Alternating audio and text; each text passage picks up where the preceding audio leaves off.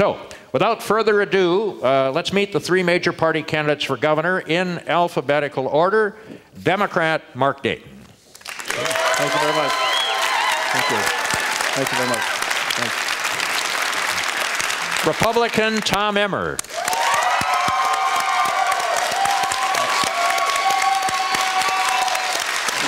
Independence Party candidate, Tom Horner. So there are your candidates. One other thing, if I may, before we get started.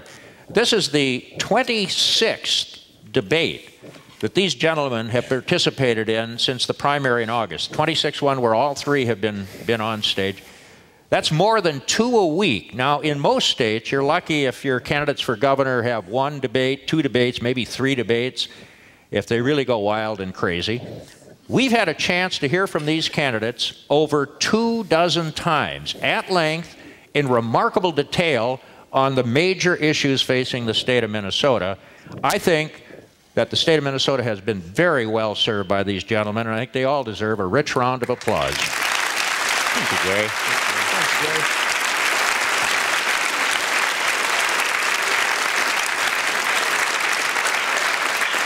All right, having built them up, let's tear them down. Just kidding. I wanted to start. No, you're not.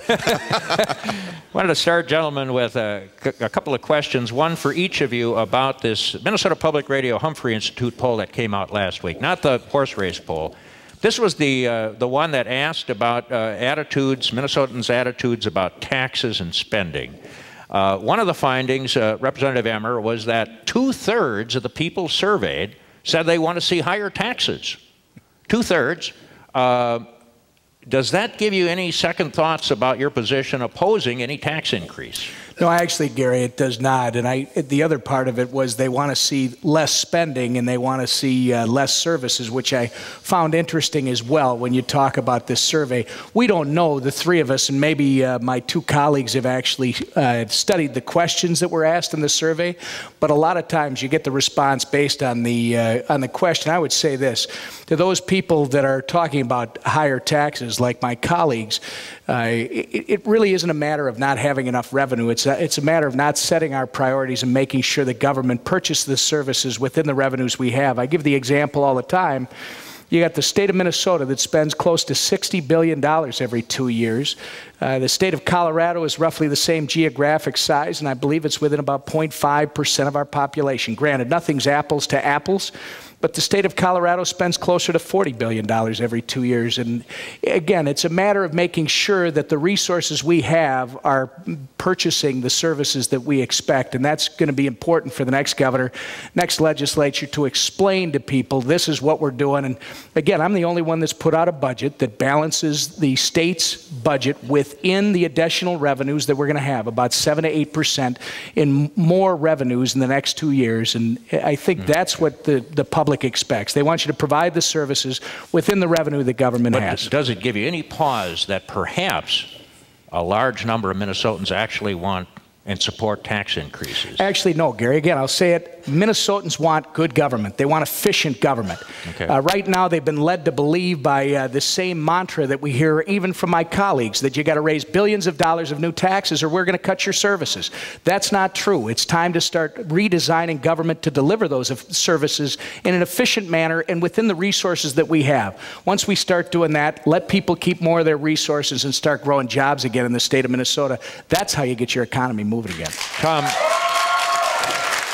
Tom Horner, same poll, says that all these people who say they like higher taxes are not fond of raising the sales tax. They're all support, not all of them, but most of them, vast majority prefer raising the income tax. Do you have any second thoughts about your plan? No, because I do think that we need tax reform. And what we have seen is that when Minnesotans had the opportunity to vote on a tax in 2008, they voted overwhelmingly to raise the sales tax, to protect the environment, to protect our natural assets, to invest in the arts. I mean, it led the ballot. So I think what we really see is that when Minnesotans Minnesotans believe that the money is going to be used for purposes that they believe in, they will support tax reform. And that's what I've proposed. You know, what we see in the polls is when you ask them, do you want to get a free ride by cutting spending for the poor? Do you want to get a free ride by taxing 4% and everybody else gets off scot-free? Of course, everybody in a poll is going to say, sure, don't tax me, tax the guy behind the tree. When they actually have had to vote on it, when Senator Dayton last ran for governor, he supported an expansion of sales tax. When you look at Democrats in the Senate, they've supported proposals closer to mine. The business-led tax reform commission appointed by Governor Pawlenty ended up where I did. And so I think as Minnesotans understand, what I'm really proposing is reduce the sales tax, cut it, so that when you're buying big ticket items, those items that really affect a family's budget, appliances, furniture, you're going to pay less. And then we will broaden the base, but do it in a way that's fair. I think that's what Minnesotans are looking for, with the leadership to say we then will spend the money in a way that you can trust, in a way that goes for the good purposes that Minnesotans want. Mark Dayton, the other half of that poll, as Representative Emmer pointed out, other half of that poll found that a majority of those surveyed actually favor smaller government and reduced services, not the more expansive government that you've talked about, really. Any second thoughts about the promises, the goals that you've laid out in the campaign? Well, I'm not proposing expanded state government, Gary. In fact, I'll work with private sector advisors to look at how we can find greater administrative efficiencies and savings that way. But 95% of the state budget goes half to education, 30% to health and human services, 9% to public safety, 5% to 5% public safety, 9% to property tax relief and local government aids, and 3% to the debt service. And the reality is, we're going to have 124,000 more people living in Minnesota over the next 2 years, and we're going to have 14,000 more students in our public K-12 schools. So, if you look at some of these increases that Representative Emmer refers to, the reality is those dollars are going to help people. They're going to help school children to prevent having more districts go to 4-day school weeks, to reduce the overcrowding in our classrooms, to work with an aging population. 88% of our health and human services budget goes to the elderly and to children and to people with disabilities. So, these dollars are translated into services for people, and they're reflective of the values of Minnesotans. And that's why we build a great state, because Minnesotans recognize our future does depend on education. They recognize that the elderly or those with disabilities are people who often need help. And so I just want to continue those essential services. Is it possible that all three of you are going to have a really tough time getting your programs, whatever those programs are, through the Minnesota legislature? It doesn't appear to be. We're talking to the legislative leaders the other day, and it doesn't appear like there is a big appetite for raising the income tax on the wealthiest. Doesn't appear to be much of an appetite for expanding the sales tax to clothing. Doesn't appear to be much of an appetite for cutting $6 billion in state spending. So whoever gets elected here, how are you going to get your program through the legislature?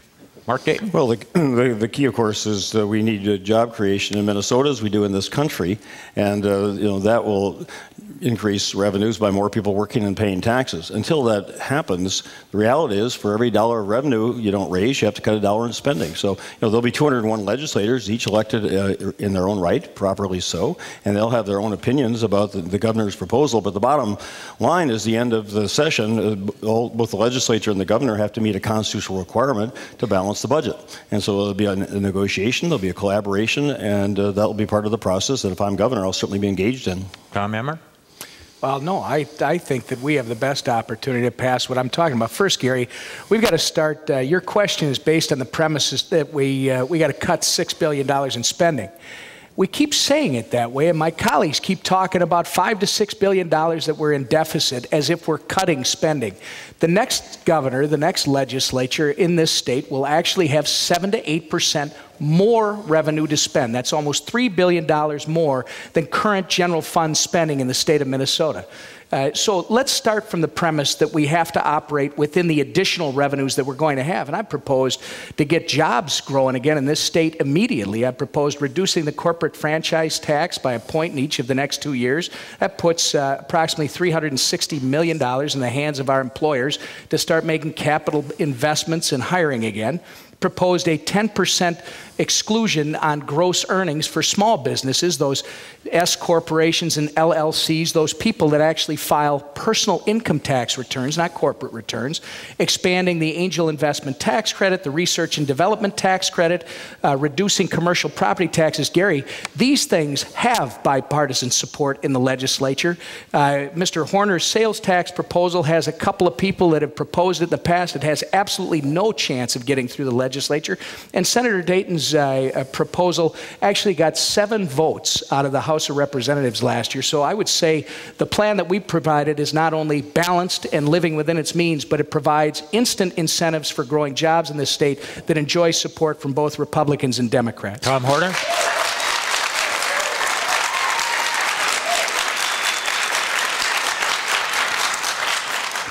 Gary, I think you look at a person's track record. I think you look at the experience. I think you look at the people who have actually brought Democrats, Republicans, Independents together to get things done. So you have Tom Emmer, who has spent 6 years in the legislature fighting Democrats and Republicans, who takes a position that is very, very far to the right, the most conservative position, even among Republicans, just to do everything by cutting spending. As we've talked about, Mark Dayton has spent 35 years running for office after office after office, serves one term, and then he's out. How does that build any kind of coalition, any kind of support? Where's the track record of getting things done?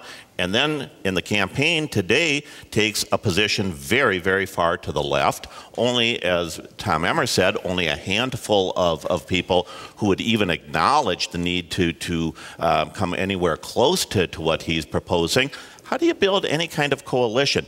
There's the problem. It's why every former governor who has endorsed, the people who have been there, who understand it, who know how to get things done, have said, I'm the candidate who can build these coalitions, who can build the bridges. And I do disagree with Tom Emmer that there's not support there. Quite the contrary. It's not just a handful of people. It's the chair of the Senate Tax Committee. It's the people who are going to lead the job creation in Minnesota who have endorsed the kind of proposal I'm talking about. If you just tuned in, the 3 major party candidates for governor are on stage at the Fitzgerald Theater. I'm Gary Eichen, and they are here for a final debate, one last final debate before Tuesday's election. Let's go to the audience here at the Fitzgerald Theater for some questions for the candidates. Curtis Gilbert. Yes, Gary, I'm here with Bonnie. She lives in Brooklyn Center. I should note that she's wearing a Dayton t-shirt, but she's got a question for all the candidates, and another important thing is that she's a special ed teacher. The special ed is often pitted against general ed for funds, and I'm wondering if you guys have plans to meet special ed mandates and also be fair to the regular ed general education programs.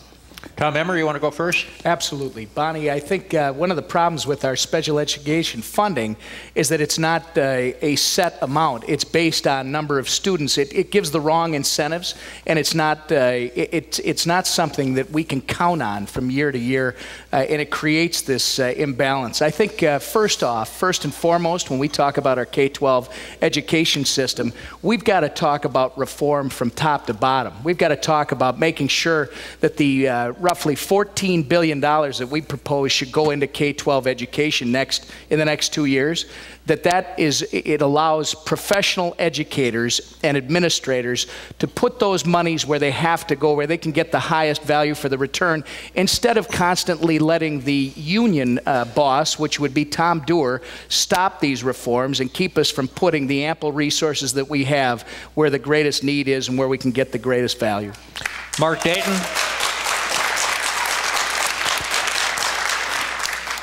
Well, first, Bonnie, thank you for your dedication as a special ed teacher. I have a young relative who's autistic, and I know what a challenge that is. And that's why I tried 7 times the 6 years I was in the U.S. Senate to get the federal government to meet its 50 failed promise to provide the funding for 40% of the cost of special education.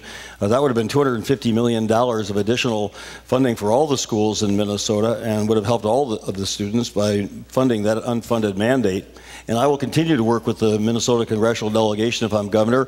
Representative John Klein's made the case that this is really ought to be the priority for the federal government to fulfill that unfunded mandate. I agree with him, and I will do everything I possibly can to get that funding so that we're not forcing schools to make those decisions among students. Tom Horner? Well,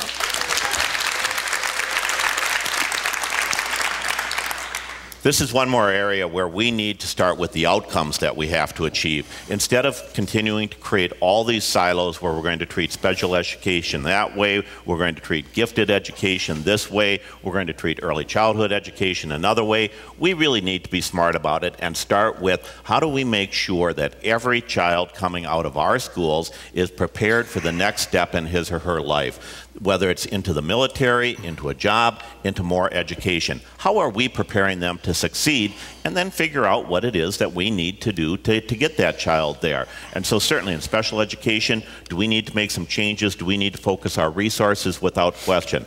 But it also starts back at early childhood education, at ECFE, the early childhood and family education, making sure that we have children coming into school prepared for success so that they can succeed whatever their ability level, that we're challenging them, that we're helping them achieve their highest aspirations, their highest abilities as students in schools that work for all children. Quick follow-up on education, if I may, and a quick response.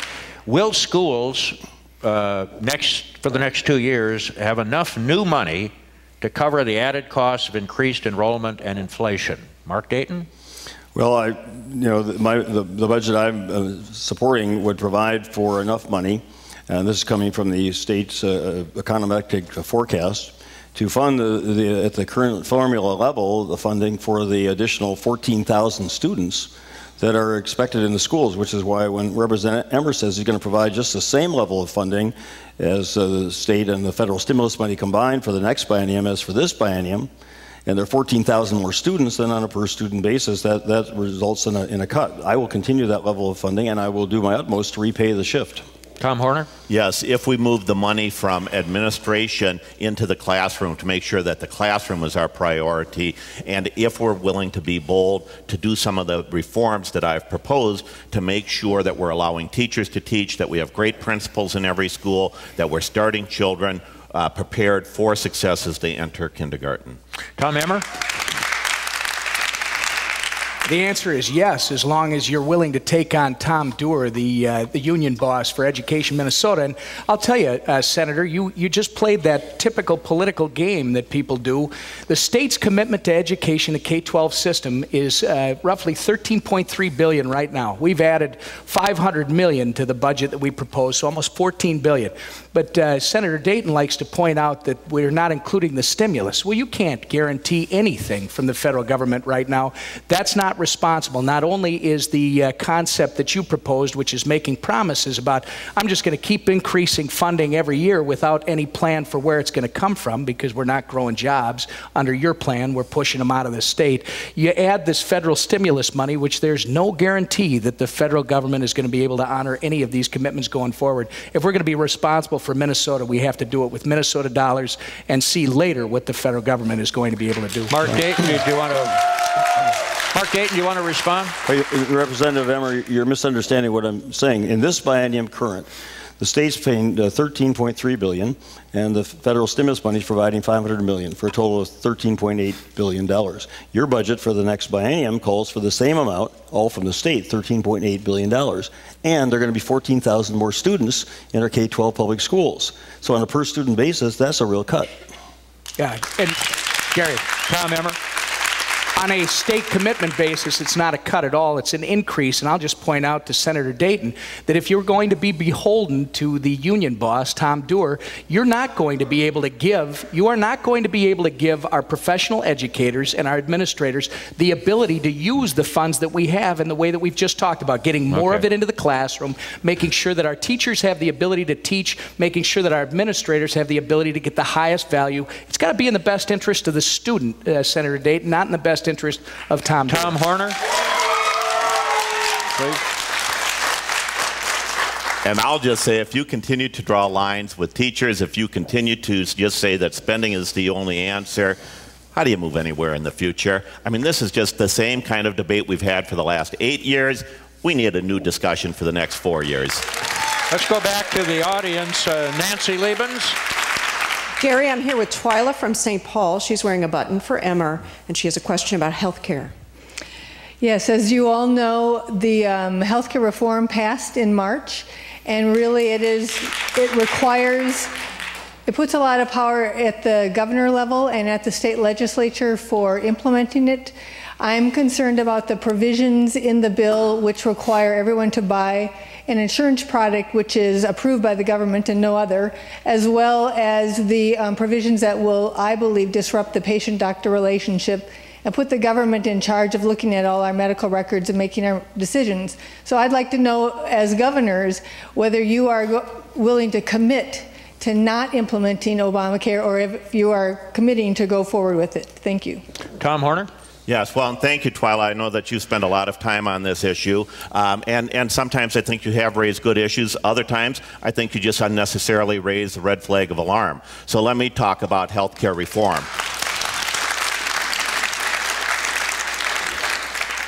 I think there are challenges, problems, weaknesses in the federal health care reform. But it is exactly for that reason that Minnesota better be a leader in figuring out how to leverage the national health reform for lower cost, higher quality care in Minnesota, building on what already works in Minnesota. And we're going to have to be bold and innovative. We're going to have to do things differently. Let me give you an example. The Minnesota Department of Health decided that they needed to reduce the cost of low-income children with asthma. They created a terrific program to help identify the triggers of asthma attacks that were sending kids into the emergency room. By working with the families, working with the kids, they were able to reduce costs by an average of $2,000 per child per year. But more than that, they were able to reduce school absences by an average of 7 days per child per year. Over the course of a 12-year academic career, that's half of a school year. There's the achievement gap. There's lower health care costs. There's innovation if we look at health care from a Minnesota perspective, from a community perspective, from how do we do things better and differently, not just how were we doing things the last 4 years. Tom Emmer, implementing the federal health care law. I think it's a mistake. I think I've actually authored the Minnesota Healthcare Freedom Act, which would amend Minnesota's constitution to provide that the government can never tell us what decisions we have to make with our health care. I think it's a complete mistake. I think it's a mistake to believe that government can somehow make our health care decisions better than we can, or to suggest that turning this over to the federal government or even the state government is going to allow us more innovation and allow us to be bold. It's not the right answer. We have an election on Tuesday, and I know that some candidates, it seems like half of the candidates in Congress running for Congress are now running against the Federal Health Care Reform Act, and that's mostly Democrats. So I don't think that it's got a future in terms of the way it was passed. I think as we go forward, if we're going to reform Minnesota's health care system, we have to lead. That's true. But the way you do it is you don't turn it over to the federal government. The way you do it is you decouple health care insurance from employment so that individuals can deduct their health care insurance premiums just like any employer does now. 2, you give individuals more control over their ability to design health care insurance products, and you allow them to shop one of the 1,300 approved products across this country, and that you bring market forces in that'll drive costs down without destroying the quality of the health care offered in this state. Mark Dayton. Well, I think there's a lot of fear-mongering about this plan as it will unfold in the future. And let's look at what's happened so far as a result. Young people up to the age of 26 can be covered under their parents' health plans. That means young people who are still in school have that health coverage that many of them wouldn't have otherwise. You cannot deny coverage to children based on pre-existing conditions. Preventative procedures like mammograms and colonoscopies cannot be require a copay. So these are positive steps that benefit Minnesotans and Americans. And I will, if I'm governor, not allow anything to come between a patient-doctor relationship and the right of every Minnesotan to determine who they want their doctors to be. But so many Minnesotans today, because they can't afford health insurance or they can't afford the cost of health care, even with insurance because of the deductibles and copays, they don't have any relationship with the doctor at all. And the goal ought to be for this society to provide every person in this country with affordable, quality health care. Wanted to give each of the candidates a chance to, after all these debates, they've heard a lot from the other candidates. Want to give them a chance to follow up and ask a question of each of the other candidates. And Mark Dayton, would you begin, please, with a question for Tom Emmer? Well, Representative Emmer, you, in your proposal, will cut on a per pupil basis the state funding for school children. You're going to cut the funding for higher education considerably. And yet, despite those cuts for education, your budget does not require people making $1 million, $5 million, $10 million a year to pay $1 in higher income taxes. How can you justify that trade-off? Well, first off, mine would, because unlike your proposal, mine will grow jobs in the state of Minnesota. The more jobs you grow, not only will the new people that are working start to pay taxes, but you know what? The new businesses, those people that you seem to want to drive out of this state, they will also pay more in taxes. So to suggest that we don't want to, it always sounds good, Senator Dayton, to say we're going to tax this group or that group, because it always sounds good when somebody else is going to pay your way, but that's not the way it works. You're going to tax everybody in this state, and you've provided a budget that frankly has a huge billion-dollar gap.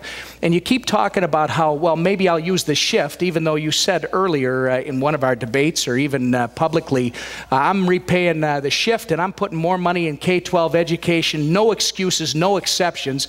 And yet we come up here and you talk about maybe I'll fill the billion-dollar gap with by not paying the shift. We'll see what happens with that. Here's the reality. When we talk about per pupil funding, we've got to make sure that we start making decisions and incorporating reforms that are in the best interest of the pupil, the student, and their family, as opposed to the best interest of the union leadership. Second, when you talk about higher education, yeah, I am asking higher education, Gary, to move into the 21st century, but don't talk to kids about raising tuition 10% every time when they can't get their own house in order. The University of Minnesota, Gary, their faculty and their administrators contribute 2.5% to their retirement. The University of Minnesota matches that with 13%. That's not responsible. The kids shouldn't have to pay for that. Our higher education institutions need to get their own books. Your question for Tom Emmer, your question for Tom Horner, please. Mr. Horner, you've suggested you're going to hold LGA harmless, you're going to hold education harmless, and when I say harmless, you want it to grow, government grow by almost 20% in the next 2 years, beyond the 7 to 8% new income revenue that we're going to have.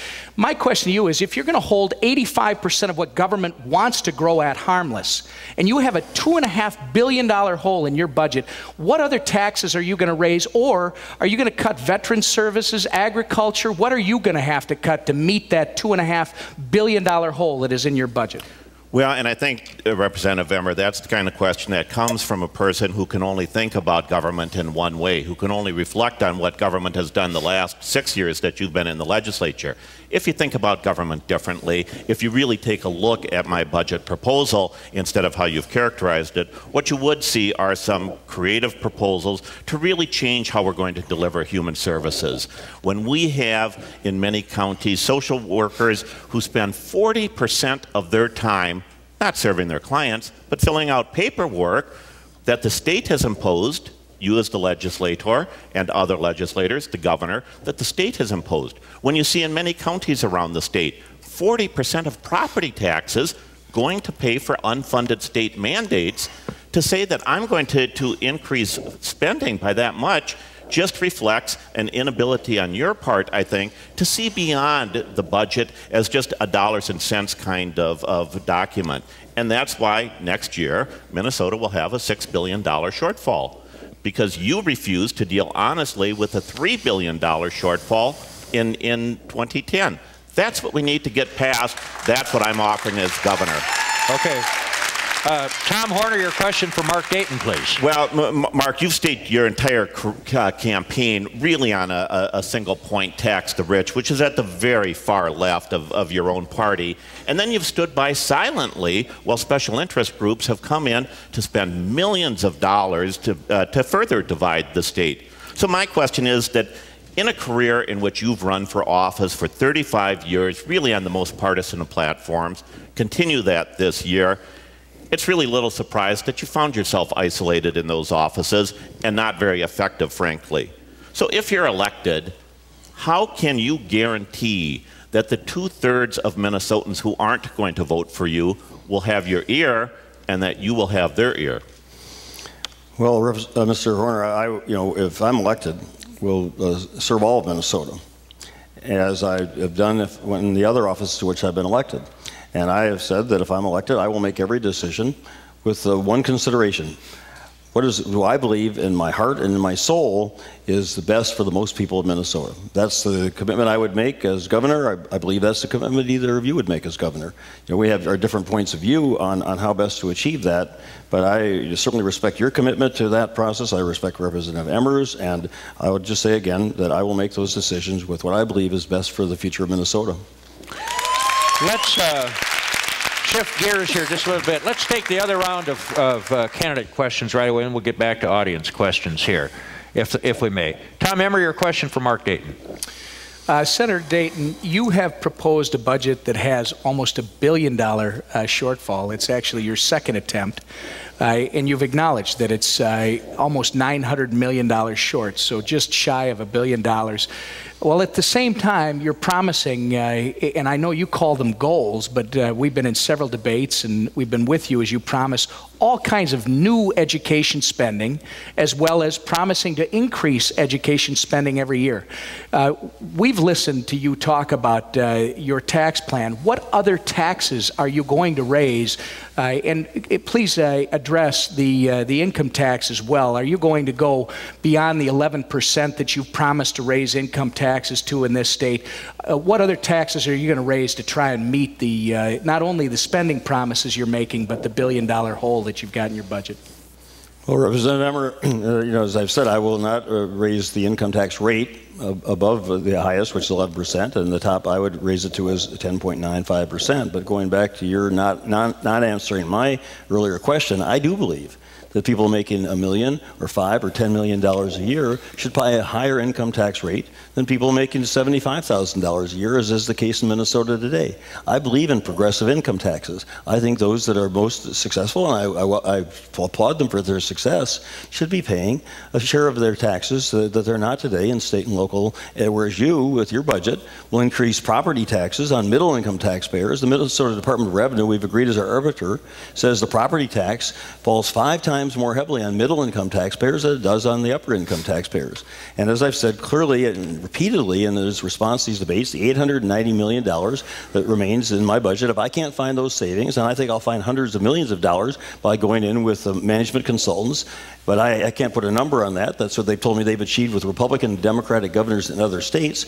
Whatever I can't, I will have to delay some repayment of the shift. I would like to repay the shift because I believe within increasing the state commitment to education, squaring our accounts financially with the schools, then increasing funding for early childhood education and for optional all-day kindergarten. Those are goals, but they're goals that I believe are better for Minnesota school children than allowing the wealthiest people to avoid paying their fair share of taxes, as you would. Tom Horner, your question for Tom Emmer, please. Well, because I think this whole issue of how are we going to engage the public, how are we going to unite the public, how are we going to bring Minnesotans together around a common purpose really is so important, whether you talk about jobs or restoring trust in our government, that I want to ask Representative Emmer a variation on the same question that I asked Senator Dayton. In the same way that Senator Dayton has staked his campaign on a simplistic slogan so far to the left, you've staked your campaign on a single bumper sticker slogan to the right of just cut spending. And yet you've earned a reputation in the legislature as a person maybe fairly described as more intense about politics than policy. I mean, even members of your own party have complained about the harshness of your attacks on them. So my question to you is the same question. If you're elected, how can you guarantee the 2/3 of Minnesotans who won't be voting for you that you will listen to them or that they will listen to you. Well, and I appreciate that, Tom. You and I have just gotten to know each other through this process, so I'm not so sure where you get your information. I have great relationships with both Republicans and Democrats in the Minnesota House of Representatives and the Senate. More importantly, I have great relationships with people out on Main Street. And I don't know where somebody comes out and says it becomes extreme or it's to the right because you suggest that people should live within their means, that making sure you don't spend more than you have. I don't know when that became an extreme position. And I think you'll find, if you were traveling with me, that Minnesota agrees with us when we talk about living within our means. And stop taxing us so much that you're driving jobs out of the state of Minnesota. And Senator Dayton, I have to tell you, you keep talking about taxing the rich, but you're not doing that. You know, and I don't know how to be anything but respectful and direct when I tell you, if you were talking about taxing the rich, you'd be talking about taxing your trust accounts in South Dakota. You're talking about taxing income generators, income earners, people that are growing businesses in this state. That's going to drive jobs away from the state of Minnesota. It's going to kill the entrepreneurial spirit. That's what we got to watch. Mark, please. Mark Dayton, a question for Tom Horner. Mr. Horner, you've talked to your tax proposal about extending the sales tax to clothing and then to personal services. You've been unwilling to specify which personal services you would tax. Would you please do so before people vote on Tuesday? Which specifically personal services are you going to extend the sales tax to include? Sure. Well, good question, Senator Dayton. Thank you for that. And I know that at one point in your past political history, you agreed with the need to extend the sales tax. In fact, last time you ran for governor, you proposed a broader expansion of the sales tax on business. I've gotten older and wiser since then. You like to say that. I know that, but what really happened, Senator, is that the people you were running against in the primary, Senator Bach, proposed a sales tax expansion. R.T. Ryback, the mayor of Minneapolis, proposed a sales tax expansion. Speaker Kelleher opposed your tax plan. I don't think you got wiser. I think you just stayed as political as you've always been. So let me answer your question, because it is a good question. You know, what I'm going to do is, and I've been very bold and very forthright about it, that I think we do need to lower the sales tax by a full %. We need tax reform. We have too many people in Minnesota who pay no income tax at all, and when that happens, there's a disconnect between the cost of government and what we pay. We need to have everybody have a shared responsibility in reducing the cost of government. And the way we do that is to expand the sales tax, to go to more of a consumption tax. We need to stop taxing investment and production. We need to start looking at more reliance on consumption. All right, back to the audience. Larissa Anderson, please. Gary, I'm here with Steve McEwen from Richfield. He's got a question about jobs. Yes, I keep hearing about job creation, but really nothing concrete throughout the whole campaign, I must say. What can any of you do, what actions can any of you do that can top, come January, the 21,000 jobs that would be created by signing on to the federal health care bill? Tom Emmer? Well, Stephen, first, I disagree with your premise that you believe that we're going to create 21,000 new jobs with the federal health care legislation. In fact, you may create as many as 160 or 165 new bureaucracies, which, if you think about it, Economics 101, that's going to suck even more resources out of our private economy to try and support something that, frankly, is not sustainable and it's really not responsible. I would suggest that if you go to our website, emmerforgovernor.com, you will see a very specific proposal. How do you create jobs? Government doesn't create jobs. Government actually creates the environment that allows entrepreneurs to thrive. That's who creates jobs. What you got to do, two things in the state of Minnesota. We don't need to be the cheapest place to do business in the country or in the world. We have the greatest workforce still. We just need to make sure we're competitive, and that comes from lowering taxes, streamlining regulation, so that we can allow the entrepreneurs in this state to start to thrive again. That's how you'll grow jobs, and we have provided a complete and detailed plan how to do that immediately in the next 2 years. Mark Dayton.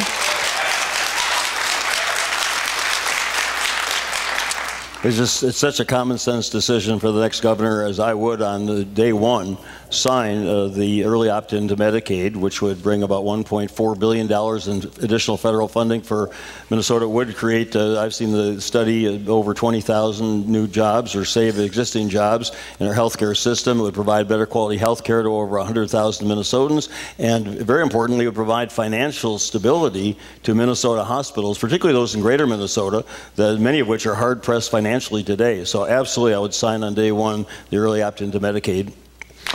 Tom Horner? Well, I think the question was about job creation, Senator, and I can't imagine that there is a sharper, clearer distinction among the three of us than on job creation. Because Representative Emmer, when you decide to cut spending, when you voted against the bonding bills that you have, there goes the biomedical discovery district at the University of Minnesota. That's where we're going to create the next Medtronic, the next St. Jude's. That's where we're going to get our innovation. But Senator, your tax plan, you would tax the small businesses, raise their taxes by 30 to 40% on state income taxes. The companies that have 90% of the small business jobs in Minnesota. They can't sustain that. They can't afford that. So we need to do a couple of things. One is that we should have a $400 million bonding bill next year for shovel-ready projects. Get people back to work immediately. Then fix the economic infrastructure of Minnesota. Streamline the regulatory process. Do the kind of health reforms that I'm proposing to make sure we keep the cost of doing business in Minnesota lower. Keep investing in education, particularly our great two-year schools that are so important to local, regional economic assets. Invest in research and make sure that we are a state that is always competing on the basis of our great talent pool, because that always will be our competitive advantage. Back to the audience. Curtis Gilbert, please. Yes. Gary, I am here with Bob, and he lives in Rockford. He hasn't decided who to support for governor. He's torn between Tom Horner and Tom Emmer, and he has a question for all three candidates. It's been known for years that after every census, we redraw our political boundaries, our districts. And the term has been called gerrymandering, where the party in power will typically use their power to solidify their power. And it seems to be acknowledged that this causes a lot of problems in creating extremely liberal, extremely conservative districts that then become polarized, and it's been acknowledged to be a lot of the polarization that we see in our country as well as in our state with this kind of districting. Can I ask each of the candidates to comment on how you view gerrymandering, and can I ask you for a commitment that if you're the winner, that you would do everything in your power to not let that pollute our political atmosphere for the future? Tom Horner? Yes. Well, Bob, that's a great question, and I agree with you. I think that the one area in the next 4 years, the most important political reform where the governor will have an absolutely guaranteed role is in managing redistricting. And if we don't create more competitive legislative districts, there's no reason to expect that we will have Democrats willing to take risk if they're always in safe districts, or Republicans willing to take risk. We will have a continuation of the gridlock. So here's what I've promised, and I'm the only one who can make this promise, is that we will get it out of the political world. We will move redistricting to an independent commission, as has been recommended by some former governors, by experts who have looked at it, and we will do it in a way that reflects the best interests of Minnesotans, competitive, balanced legislative districts, not Democratic districts, not Republican districts, Minnesota districts. Mark Dayton.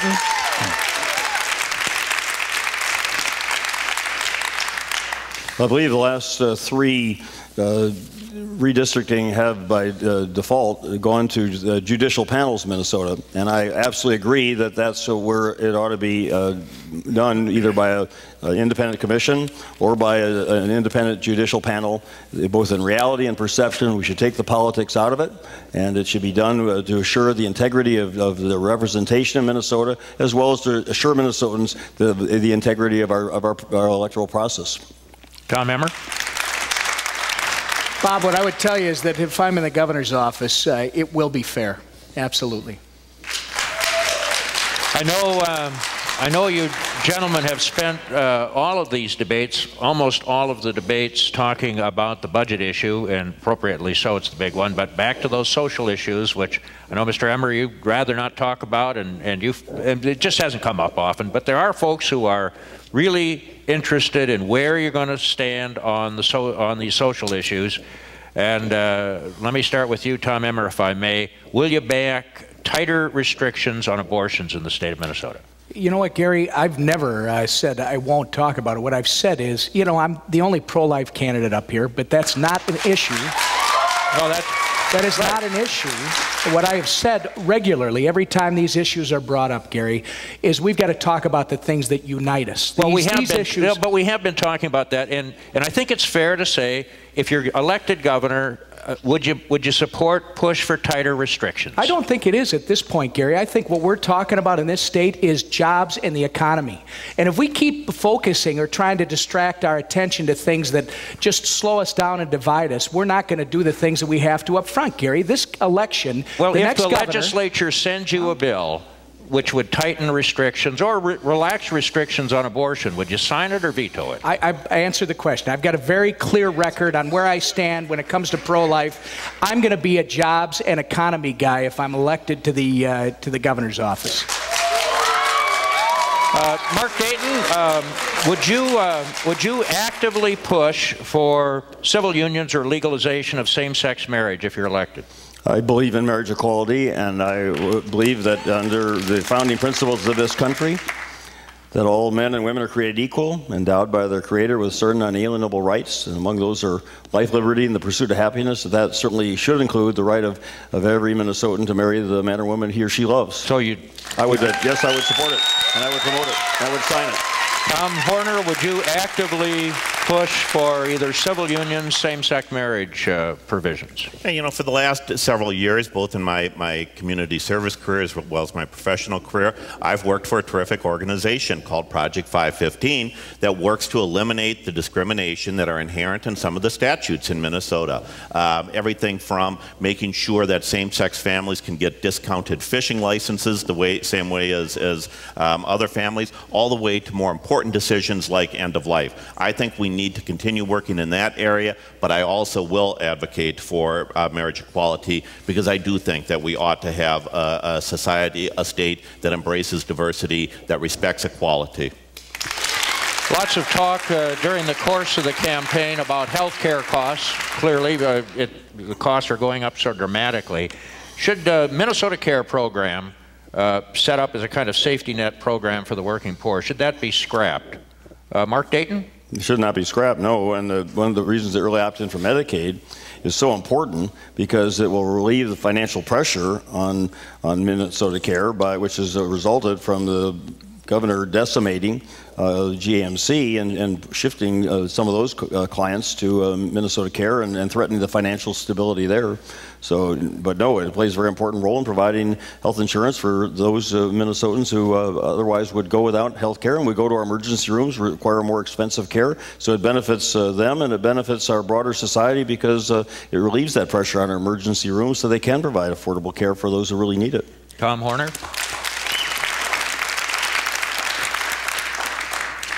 Well, I don't think it should be scrapped, but I also don't agree that we can just take the status quo and make it a lot bigger. The cost of public health programs is unsustainable, and we do need to get a hold of it while we improve quality. And so I think there are a couple of things. One, I do agree that we ought to take the early opt-in to Medicaid, not because we get federal dollars, but because we can expand coverage, and we won't get to real reform if we don't expand coverage. But secondly, look at Minnesota, the state, the government, is the largest purchaser of health care in the state, for its employees, for public health programs. And we have yet to use that purchasing power with this governor, with this legislature, under Senator Dayton's proposal.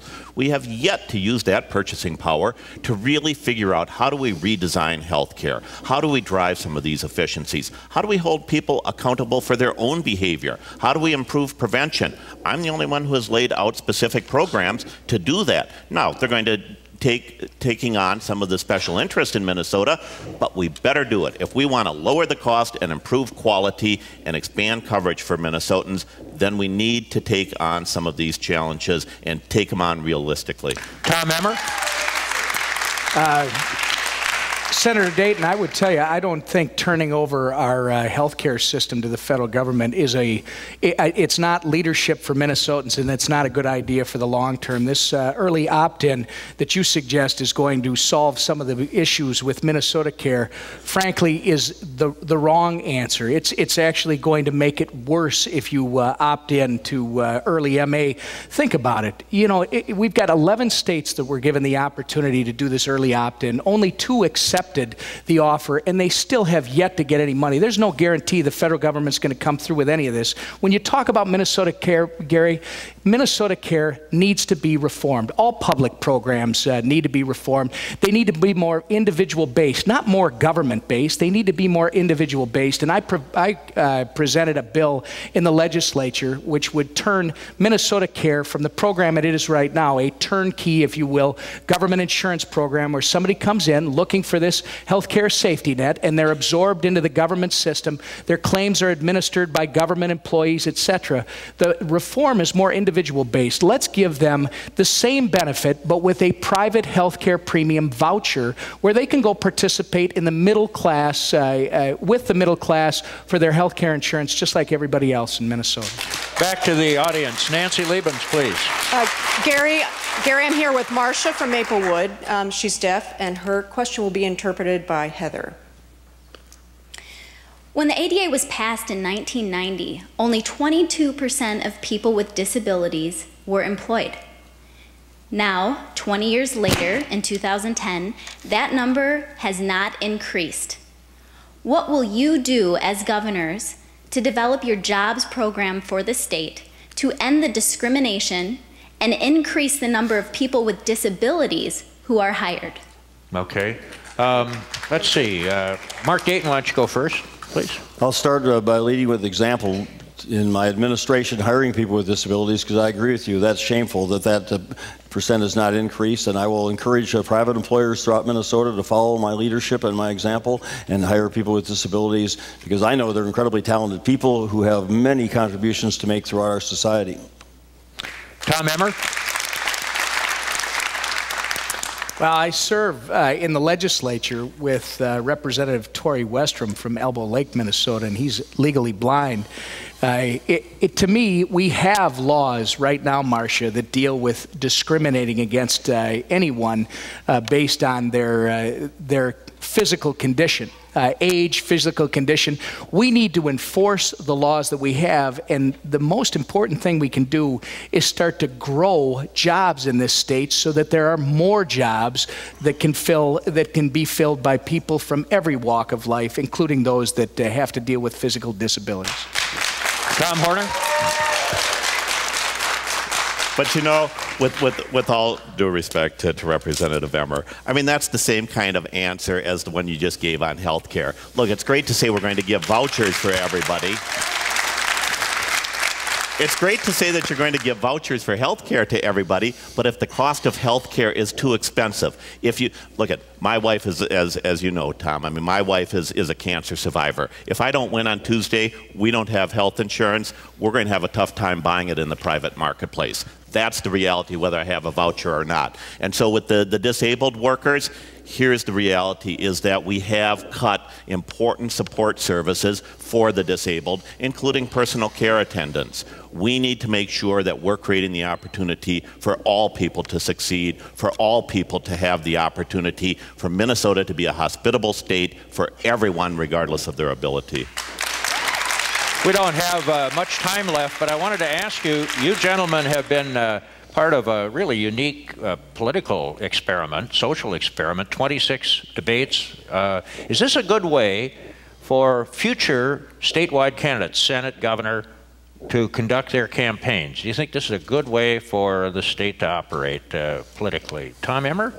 In terms, Gary, of the debates we Yeah. Now, the next ones, should they be expected to run 26 debates? Well, I would never say that things should, because it works this time, that's the way you do it next time. You should always be looking at the circumstances that present themselves at the time you're talking about. But today, for somebody like me, this has been fantastic. I mean, I'm a guy from Delano, Minnesota that's raising this great family and trying to run a small business that nobody, almost nobody had heard of just 16 months ago. this has given me the opportunity with these two fine men to introduce myself to Minnesotans all over the state. It's been a great opportunity, I think. Mark Dayton? Gary, I think it's been terrific for Minnesota. I think it says so much positive about Minnesotans' interest in this election and our participation in the election process, which has always been one of the very best of any state in the nation. It's a great antidote for 30-second commercials and 7-second sound bites, and it's given people all over Minnesota a chance to see us firsthand and hear from us directly.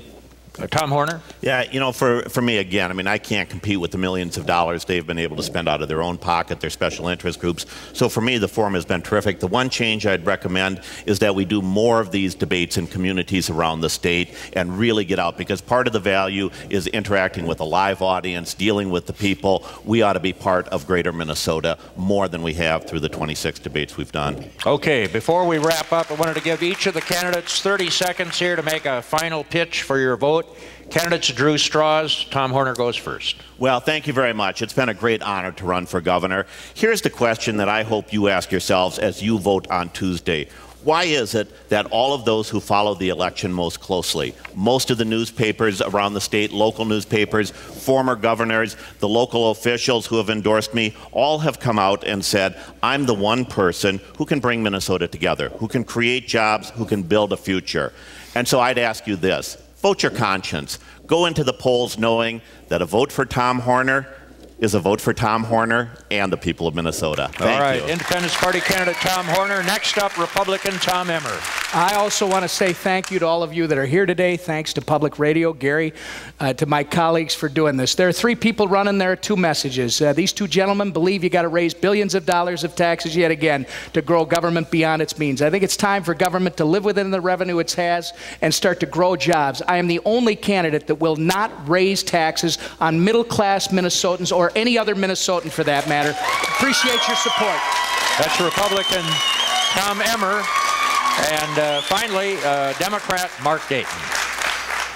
I want to thank you, the people of Minnesota, for considering my candidacy, and I want to respectfully ask you for your support next Tuesday. I will be the jobs governor for Minnesota based on my experience as Commissioner of Economic Development twice for this state. I will go anywhere in this state, nation, or world where there are jobs to be gained for Minnesota. I will make taxes fair, and I will invest that money in education so we give every one of our children a chance to be successful in the global economy. The theme of my campaign is a better Minnesota, and if you entrust me with the office of governor, I will work every day and every night to create a better state for all of us. Thank you. Gentlemen, thanks so much. That's all the time we have this afternoon. Thanks to all the candidates for joining us, and good luck on Tuesday.